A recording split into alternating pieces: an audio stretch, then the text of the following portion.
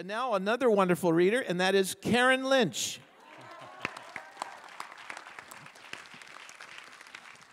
Thank you. I'm pretty sure Amy put me in this book for the comic relief, so feel free to laugh. This is called Thorazine.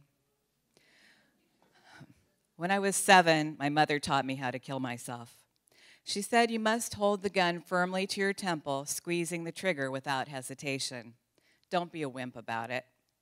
The bullet then pierces the soft flesh of your temple, traveling through the occipital lobe, taking out the executive suite of the brain. Maybe she didn't say executive suite, but her words made me picture a Wall Street financier doing the deed in his private office bathroom.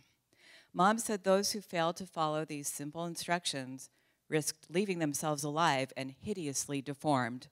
Hideously, she emphasized. Mom shared other useful insights she had acquired along the way, such as her certainty she could perform a competent emergency tracheotomy using just a steak knife should we be dining out and I ever begin choking. Though Mom had spent a great deal of time in psychiatric hospitals, I probably don't need to say here that Mom had no formal medical training. She was an autodidactic physician. I hate to sound like one of those I blame my parents for everything people, but her offer to perform surgery is the probable source of my neurotic phobia of steak knives, restaurants, and meat. We never owned firearms during my childhood, which was a good thing given Mom's history. Nonetheless, the vivid picture of my self-inflicted headshot made cameo appearances as I grew older.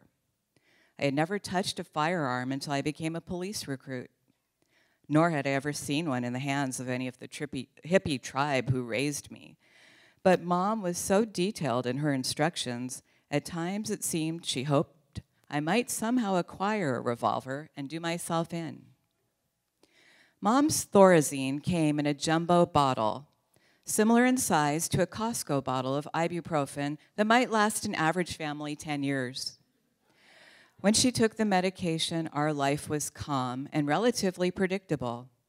I would take the bus to school, then return home to find Mom where I'd left her, harmlessly perched in bed, reading historical novels and smoking cartons of Marlboro Lights.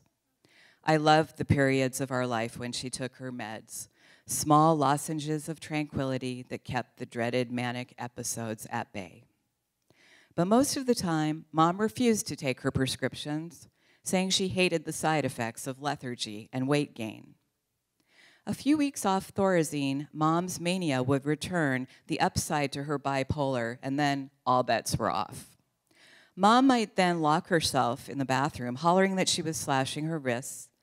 There was never any actual slashing, no blood or razors to be found. Her screaming was gesture designed to manipulate me into calling her ex-boyfriend to save her.